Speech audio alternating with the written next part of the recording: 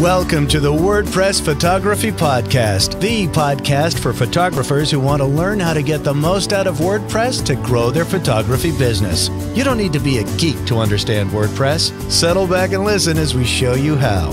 Now, here's your host, Scott Wyden-Kivowitz. What a better way to bring in the new year with episode 50.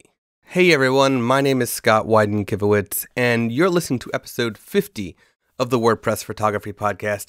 This is the first episode of 2018. We kind of just wanted to share a quick tip because, well, the ball has dropped. I don't want you to drop the ball yourself. So here's what I recommend and what we recommend at Imagely for you to do right now. There are two things.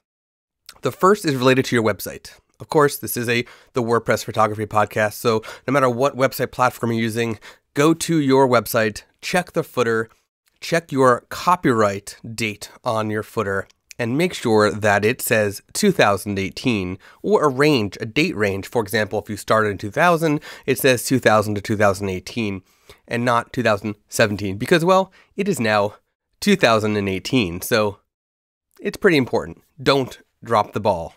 Number two, do the same thing with your import preset in Adobe Lightroom.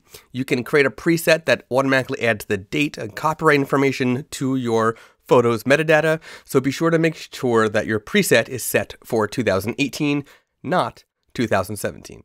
So this was a very short podcast episode. I just wanted to kick off the new year with something fresh and something just to get you going. Good luck to you in 2018.